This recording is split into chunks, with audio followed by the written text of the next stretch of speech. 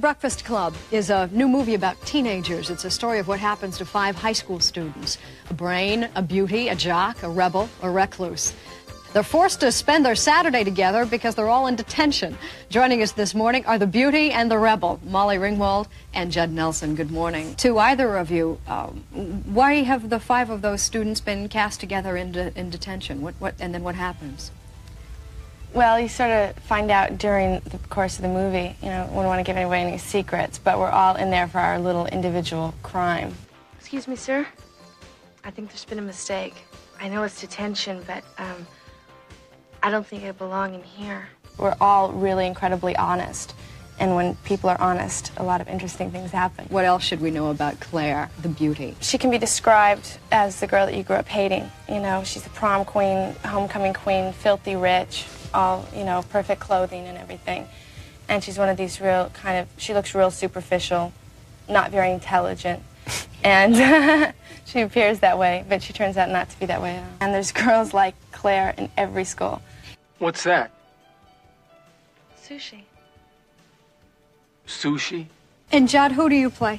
I play John Bender, who's, I guess you could say he's from the wrong side of the tracks. He's at the school and feels sort of that he's in this poker game in which all the cards are marked, but everyone else knows what the marks stand for except him. Well so put. He's a bit angry. Who closed that door? I think a screw fell out of it. You play a hood when you, in fact, went to one of the finest prep schools in the country in real life. How did you go back and recall what life as a hood in a public high school might be like? Well, I have to draw on my imagination a great deal. But in addition to that, we rehearsed outside of Chicago. And I went to an actual high school in the area for about a week and attended classes and was a quiet corner observer. Looking like Judd or like John? Like John. With the hair and... Yes, with the hair and the clothes, so that the kids in the school would treat me the way that they would treat a character like John. Which is to say, how? With a great deal of condescension.